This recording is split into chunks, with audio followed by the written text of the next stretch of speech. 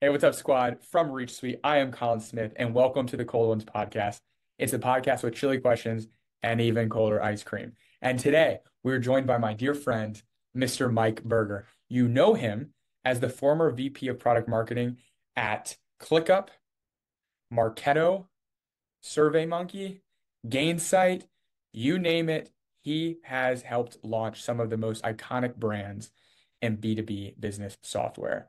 And you also know him as your favorite San Francisco-based sailing fanatic. Welcome to the show, Mike. Thanks, Colin. Great to be here. Thanks for having me. Absolutely, man. It's my pleasure. I'm actually really, really excited for this conversation because every time you and I get on a call together, we just goof off and have too much fun. And I expect that's how today's going to go too. There you go. Did you bring your ice cream? I got the ice cream. Let's see it. I've got you sent me a healthy alternative. I brought my non-healthy alternative. Yeah. Um, and so I tell everyone, Mike, we have strategically selected this ice cream for you. All right. We don't just send you some random crap. We pick it for you. This And is I personalized marketing. this is personalized, ABI, a Yeah, Cowboys ice cream. I love it. I love So, it. so It worked. I'm doing it, right? yeah, exactly. I know you're writing down in your cheat journal like Yasso ice cream. So I picked this one for you because you and I were hanging out in DC and we were talking about breakfast, and I was like super stoked that I switched over to doing these like oat based like yogurt parfaits. You're like, well, what kind of yogurt are you using? And I was like, I think it's like a Yoplait like Greek yogurt, and you're like, I that basically told you you're killing yourself. yeah, yeah, Right? yeah. It's like pure sugar, right? You inspired me though. I switched to Fage or Fage. I think it's Yeah. Fage. I, And I- I'll butcher it. Yep. it was so when I saw the Yasso, which I also don't know if that's how you pronounce it, but I saw the Yasso Greek yogurt ice cream bars or Greek yogurt bars. I was like, that's for Mike. Yeah. I mean, I wouldn't call it health food, but it's not bad. It's not bad. I think it's like 12 grams of sugar, maybe it's a little less. So Oh, geez. by ice cream standards, that's pretty good. That's We're 11 too many, Mike. I'm sorry. I'm sorry, man. I really did just all share right. with All you. right. For you, I'll do it. Thanks, Mike. All right. Well, the first part of the conversation is all about rapid fire, personal rapid fire. We jump in, we get to know who is Mike Berger, who's the guy behind the success, the career, the LinkedIn, right? So many people know who you are and definitely respect what you've been able to accomplish, but don't know really who you are. You gonna jump in? All right. I'm gonna take one bite after I ask the question All though. right, go for it. By the way, you picked the right flavor. This is my favorite flavor, mint chocolate chip. Did I tell you that, or is it just No, random? that's random. No, total mint chocolate chip guy. Oh my gosh, I'm two for two. I got on with a gentleman a few weeks ago, and he was like, "Did I tell you this is my favorite flavor of ice cream?" I was like, "No." But yeah, butter pecan is my favorite flavor. You have a skill. You should join the circus. Yeah, I should go get a lottery ticket. All right, first question, a deep one. Hmm. What causes Mike Berger anxiety? Um, well, I think the as it relates to life, I mean, there are lots of stresses in life, but I think as it relates to career, I think one thing that causes anxiety is the fear of doing bad work, essentially. Like, whenever I create work, whether it's, messaging and positioning or pitch deck, I think it's almost like an artist, I guess, is the way. An artist is always super self-conscious about like they'll draw something or they'll paint something and they almost don't want to share it with people, right? Because they might be a little bit of afraid of what people might think. And I think with the work that I do, I kind of feel that like I put a lot of pressure on myself, to create work that I think other people will appreciate and think of as being high quality and compelling. And so there's always that, stress because it's not easy to get there, right? It's Oh, like I think there are a lot of people that just whip something like that up and say it's good enough, and like it's more about volume for them. For me, I could never really work that way. Like I put a lot of pressure on myself to create something that I think not only I think is great, but that I think others will think is great, and that can be stressful. That can be stressful. Put that kind of pressure on yourself, it's time not. and time again. It's non-quantitative, right? There's no, Yeah. like I think in one sense, having an extremely metric-driven job like a sales leader, where it's good and there's bad, is really stressful because Yep. Like it's quite literally either you hit this or you don't, and it's bad. That's kind of binary. But on the flip side, right, having a more qualitative, less quantitative role, Mhm. like the art and science, but art behind positioning and a pitch deck and messaging matrix and packaging and all that stuff. Um, I'd imagine the downside of that is there's no real end.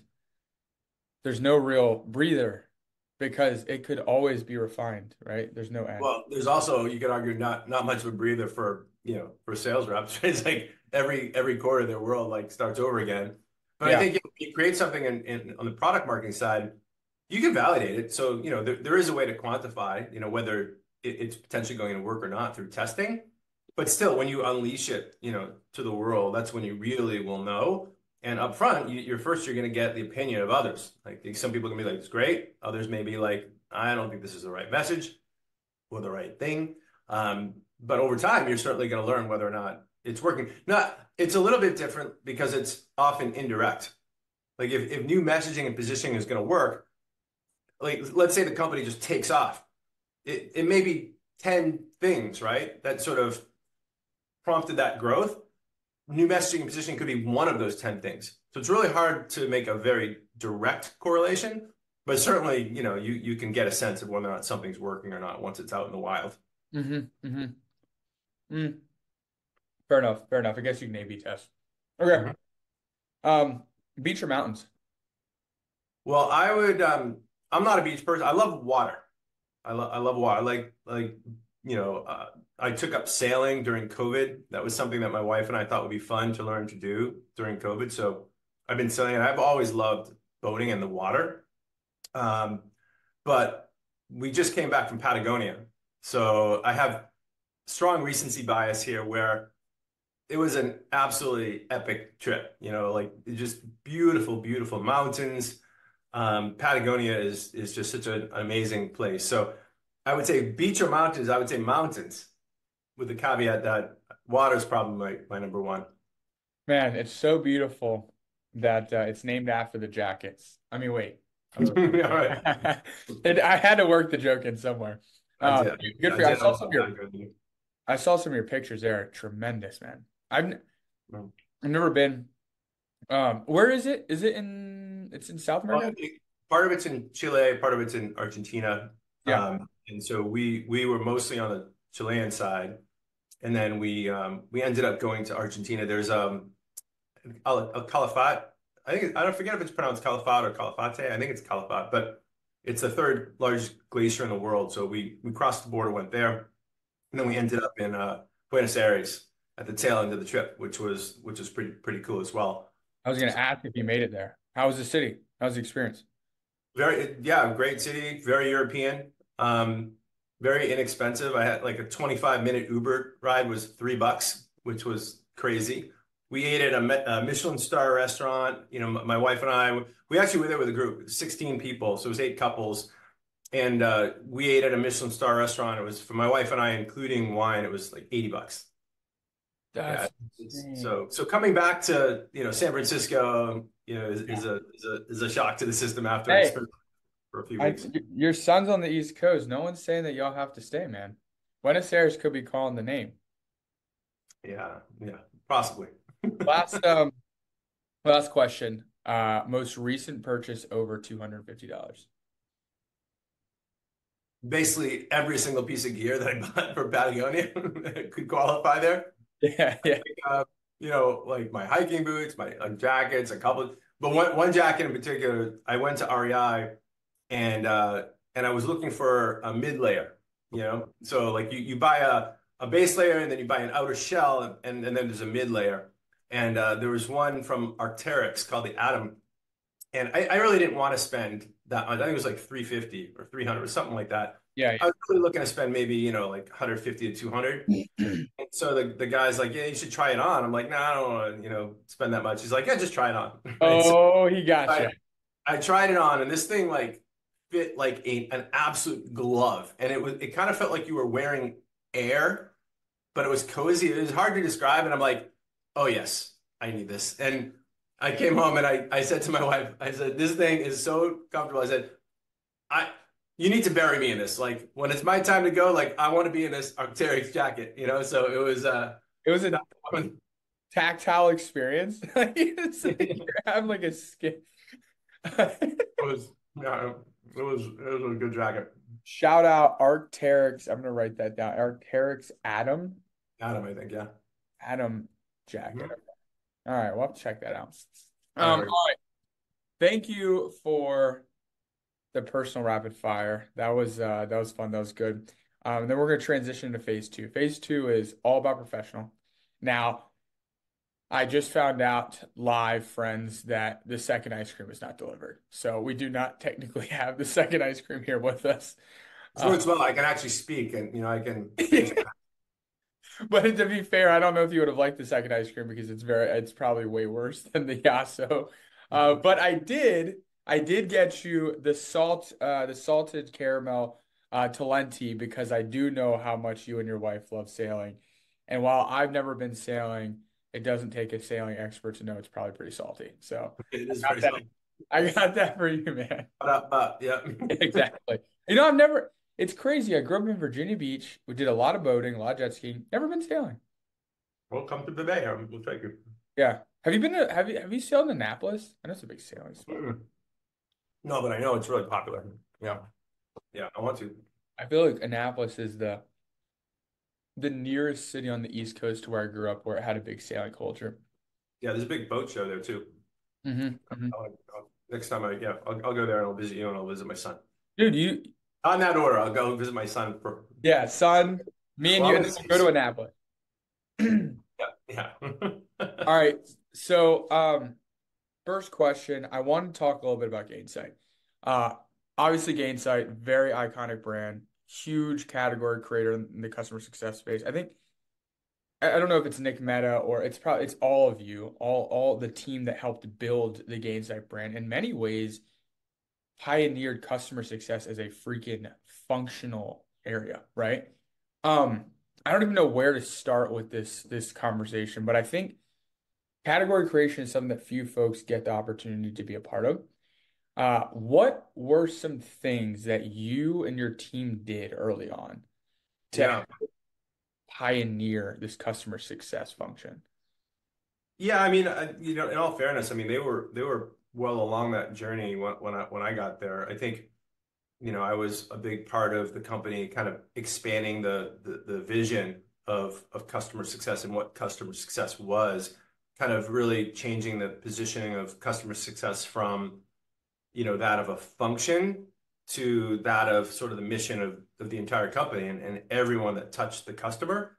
So it's a big part of that journey and a big part of the journey to go multi-product. But the people who are, I mean, Nick is really kind of the driving force behind the success of Gainsight and category creation. And I think Anthony Canado was the CMO there and was a very strong partner of Nick's and sort of bringing that all to life. But I think what I would say about category creation is like everybody wants to do it. Like it's amazing how many founders you talk to and they're like, oh well, we're gonna create a category. We want to create a category. And I don't think they realize just how hard that is to do, right? I mean, it's super difficult to do. Um, it takes a lot of time and a lot of money, to do it. And I think, the way I look at it is you need one of two things, or actually you need two things together to happen, really. You need a technology that's truly, truly different, like truly different, right? I mean, I see a lot of founders and that have a solution that is sort of an updated version of something else or a modern take on something else. And that you're just not going to create a category around that. It's got to be really, really different. And then you need to have an audience that cares about it, that feels like they need it, you know? Yeah. And so what I think Gainsight did really uniquely is that they did it the hard way, right? I mean, there are a lot of companies that have created, technology solutions that were super innovative and different that an existing audience felt like, wow, we really need this. And Right. so So that certainly happens. But they did it the hard way. They certainly had a unique product, but it was, it wasn't a thing that were really a lot of people wanted Yeah. because there weren't a lot of people in customer success to want it. It was, Yeah. I yeah. was So they going to say created that the audience. there weren't even many CSMs to identify with the CSM tool. No, in their first pulse, it was back in 2013. There were 300 attendees, and they estimated that there were only 500 people in customer success, period. The Um, TAM was 500 people. yeah.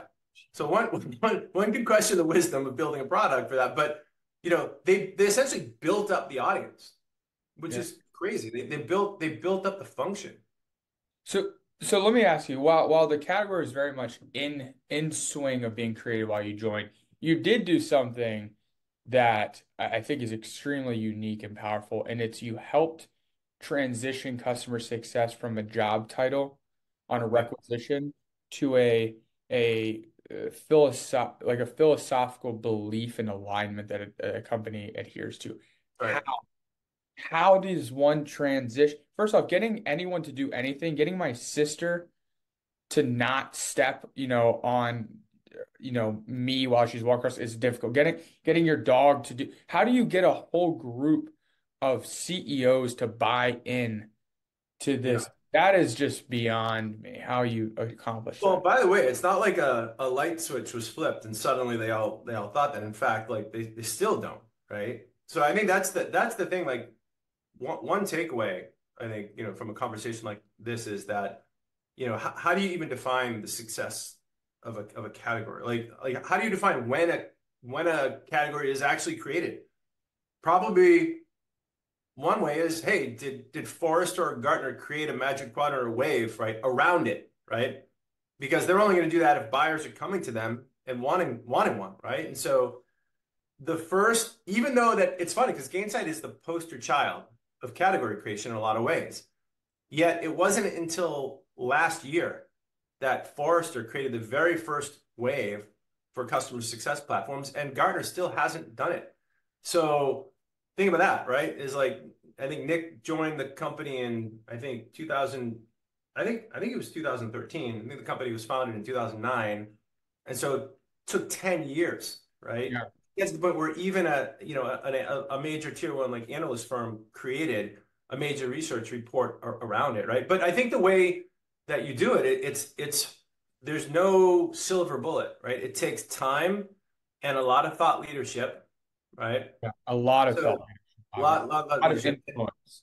Yeah. And so the way we kind of, position it, and this is something that I was heavily involved in, is well, we had kind of an interesting take on it that, like in the old world, I mean, we position it as the old world. We know it's still the world we live in, but in the old world, sales and marketing, kind of were the primary kind of growth levers in a company. They were the functions really driving revenue and growth.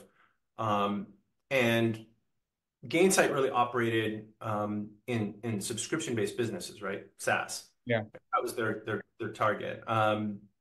Always hoped that it expanded well beyond into other subscription-based businesses, but still it's more of, it's very focused on SaaS in terms of the base. So when you look at the subscription, kind of, or you call it the subscription era or whatever, in a subscription-based business, kind of like the company needs to continue to deliver value.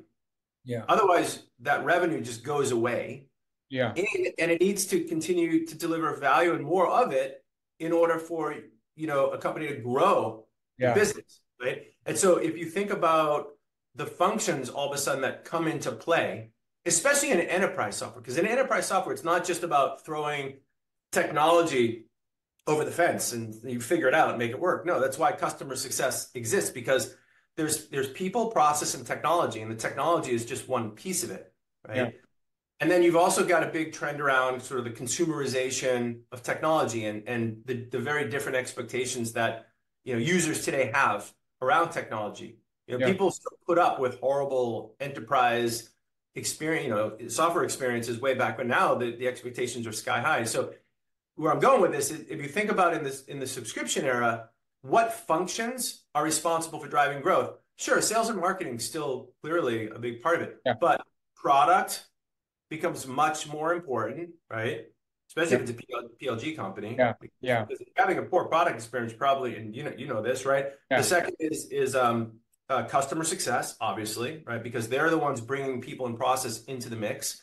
And then there's um, I think well those are the two really big ones, right? And so that was where we went with the messaging is and there's account management, right? right. Because they're not going to be able to expand, right? Unless they're having success and getting value. Mike, let me double click into that thought Yeah. leadership kind of strategy. What were y'all doing? Obviously, 10 years. You know, what I think of when I think about category creation a lot of times is my old days in medical device. Mhm. Because inherently in medical device, and in pharmaceuticals typically as well in biotech, uh, you aren't becoming a product if there was another product because the IP barrier is so high. So you are inherently a new product in a new category, and you do have to create a category. I mean, that's pretty much like every single pharmaceutical company. They're just masters of creating demand, creating, awareness and demand, and then creating that category. But it takes 17 years, right? The average time to market, or not time to market, time to becoming a medically accepted standard is 17 years. It's insane, right? Mhm. That's only, I mean, that's 1.8 times what Nick Meta's done, which it's even longer. What were y'all doing though in the first 10 years to create thought leadership? What kind of campaigns, what kind of tactics, what were y'all thinking about? Well, I think, I mean, tons of things, right? I think one of them is again like this the target was really subscription-based businesses, so really touting the importance of net retention rate, Hmm. and the different ingredients that come into play in terms of driving net retention. I'm sure that you remember like in software and SaaS for a long time, everything was about, acquisition, new logos, right? Yeah, New revenue, right? Then all of a sudden, a lot of SaaS companies grew up, right? And their customer bases got larger. And suddenly, like, companies were thinking, oh, wow, like, we have a sizable base. We probably need to think about like nurturing that, protecting that, and growing that. yeah, And so there was a lot of thought leadership around like the importance of retention and net retention as a metric and a lot of thought leadership around all the ways that companies can drive net retention. yeah, And this is where the story around like bringing other teams into the fold, right, came into play. We also created a maturity model that helped companies sort of understand, where they were today and where by using Gainsight and bringing in all the best practices hmm, um, around customer success. Again, not the function, but more holistically how they could help them get from where they were today to ultimately higher levels of maturity.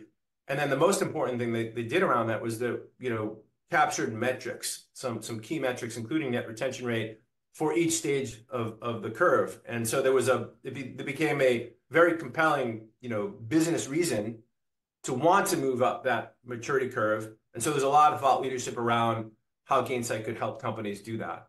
Those are just a couple of examples. Did y'all like lobby the venture capitalists? No. Okay. I don't know. I just feel like because VCs have become so focused on NRR, NDR. Well, I think there was certainly a large focus on net retention rate, right, from Yeah. the perspective of a VC and its portfolio companies. So yeah, I mean I would say there was strong partnership Yeah. between Gainsight and a lot of the VCs because they realized that that was the lifeblood of the companies they were investing in. But it was more of a natural thing. We didn't necessarily lobby. I mean, we tried to develop partnerships. So if trying to develop partnerships is lobbying, sure. Yeah. I mean, yeah, that's what I'm just thinking.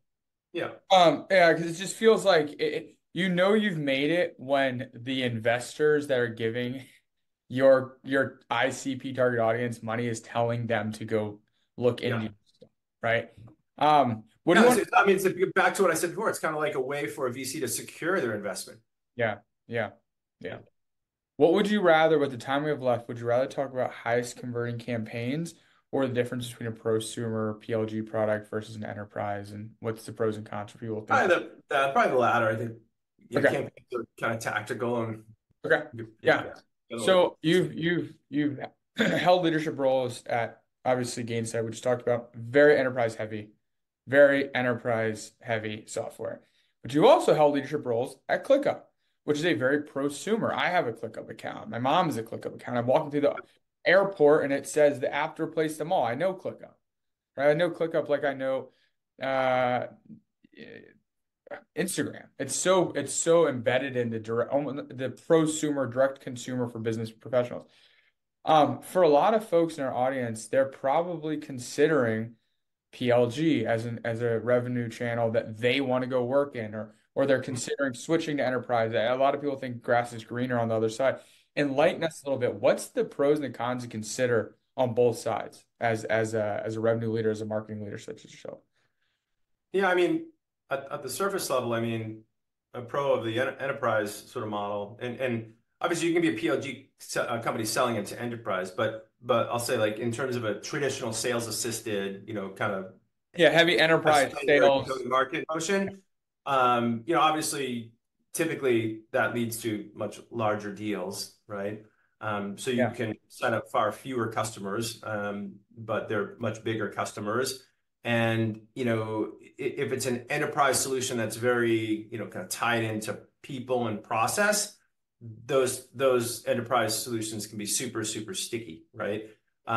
So those are some of the benefits. But I think on the PLG side, you have the benefit of if you have the right product that's built to deliver very, very, kind of immediate value, then you have the advantage of a lower, kind of cost of sale. You can acquire customers much more cost effectively and efficiently. And then you have the advantage of velocity, especially if there's some virality involved. Like a great PLG product is one that people can get their hands on very easily and get value very quickly. So they tell other people, and suddenly, like, you see that start to accelerate. So you can get some great velocity. So it can be a really efficient model. Yeah. So they each have their sort of benefits. I think, moving from one to another can be really tricky. Yeah. What would you say are what makes it tricky? What are some challenges? What are some things that like you're like sitting in an enterprise heavy sales motion, you're like, gosh, I wish that I was in a lighter weight. And things when you're maybe sitting in a lighter weight PLG motion, you're like, gosh, I'd go back to this. Like, what are some things that you people should know about? Well, first of all, I think most companies should make sure that they really kind of fine tune their go-to-market motion, whichever one that they've decided on, before they start just building another one. Right? I think a lot of cases they say, oh, like we need to grow, so let's just Yeah. hire a bunch of reps or whatever. And I don't know that that's necessarily the right approach. Maybe in some cases it can be, but generally speaking, maybe not. I think it comes down to a couple things. First of all, people shouldn't underestimate how deep like the DNA of a company goes, right? And how sort of strong that comes into play for something like this. Like if you built a PLG business, like everyone in the business that's grown up with the business, they're probably, much more oriented around like how a growth marketing team, as an example, works versus a marketing team in a more traditional like sales assisted model works. Product thinks very differently. Um, it just Shorter. there's a lot, Everything. yeah. It's a different DNA for sure. And I think the other one that's probably more important is the product. So Yeah. think about from a product perspective. It's really simple. If I've built an enterprise product, take Gainsight as an example, right? There's a lot of setup and configuration that's needed. You need to Yeah. bring in a lot of data from lots of different systems so that you have that 360-degree view of the customer.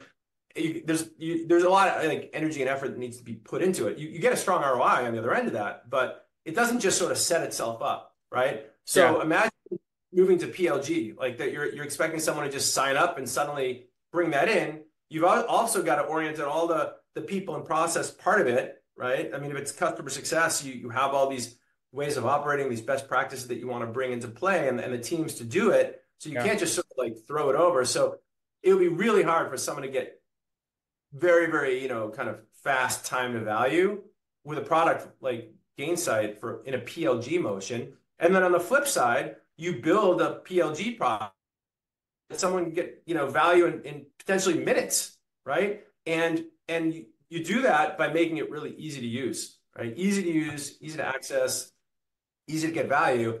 And so if you have a large enterprise with all sorts of, sophisticated needs around security and custom configuration and what have you, integrations and on and on and on, you probably haven't really built the product for that. So, Yeah. yeah, you can go and hire a bunch of reps to sell it, but it's going to be a journey. It's going to be a journey getting that product to the point where enterprises are going to find that it's going to meet their requirements. Not Yeah. to mention that sales team that's used to, especially if it's a team that you've kind of built and it usually like a PLG company, they start with hiring reps to handle smaller deals, because they Yeah. don't go from like this chunk of the market all of a sudden, like, to Right. selling the largest corporation in the world. So that too can be really, really challenging to sell, sell that into enterprise. So it's just they're just two very, very different games. And there are some companies that are doing it pretty well. I think ClickUp is one it's taken a while, Yeah. but they're, a lot of learning and they never gave up on their PLG like roots. Like Yeah. they know how important it is. So they've had some starts and stops on the enterprise side, but I think they've been thoughtful about it to build the capability into the product, before they just decided, let's just hire a ton of people and go sell this into the largest companies in the world. Let's actually make sure that the product's there. And now it is, but is a journey. So Yeah. companies need to be ready for that journey. Right. Right. I was just talking to the CRO of Payrix, Adam Tizan, about how people forget about the full buyer journey that must be considered when you move up market. Yeah. It's not just promoting some sales reps and teaching them how to sell into an enterprise. It's the implementation. It's the customer success. It's the product. It's the security. It's the cybersecurity positioning, right? Oh yeah. There's so much that goes into it. So to your point, I totally agree. All right. Last question. Success is a team sport, and you've worked on some great teams, some very successful teams. When you think about the support roles, whether it be ABM managers, demand gen folks, marketing operations, rev ops, some of the more ancillary folks that aren't always in the limelight that have had an outsized impact on your career and your success. Who comes to mind? Do you want to shout out and say thank you? I know there's a lot, by the way. I'll give you the out here. There's probably hundreds, but if you could just think of three people off the top of your head. Oh gosh. That's a good one. Let's see. Well, I think for me, when you think about product marketing, you're either going to have like a really strong relationship in a PLG company, it's probably product, in a sales sort of led company, it's probably sales, but lots of people. So like some shout outs on the product side, I had a really strong partner who led product management at Marketo, Cheryl Chavez. So shout out to her. She was great, partner in crime. I think on the marketing side, I mean, Marketo was a great place to work, especially as a marketer. Yeah. So much marketing talent. So I worked directly for Sanjay Dalakia and Shandar Padaviram, and both amazing marketing leaders that I learned a ton from. So I would give those guys a shout out for sure. Nick Mehta at Gainsight, learned so much about just people-centric leadership. I've always kind of felt that way, and that's my DNA. Yeah. But it's so rare to see CEOs and leaders in his position operationalizing it like he has in Gainsight. So really, yeah, just a lot of kind of Yeah. yeah, He's great memories. Working there, and he and I would go back. I'm a big Patriots fan, and he absolutely hates the Patriots. He's a Steelers fan, so yeah. that was always fun. I appreciate his good naturedness about that. So I think Well, that's maybe three. You don't have to brag your man. That's just more people you want to shout that out. was actually four, Colin. That's four. Oh yeah, there's two folks in Marketo marketing. Yeah, well, I'm only thinking about it because now I'm probably forgetting, like, how like you forget the obvious. Yeah, yeah. I probably forgot the obvious one. So I don't know. Like if you're the obvious one and I forgot, I apologize. There you go. Sorry. There you go. Well, Mike, you made it through. No brain freezes. Congratulations. Thank you for giving us some of your time, man. Thanks for making the time for the Cold Ones podcast.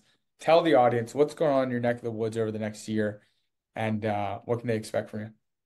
Well, I think, hopefully, more epic adventures, more trips, more sailing. And yeah, I mean, obviously right now, I kind of moved into the consultancy side of the house and got a really great partner.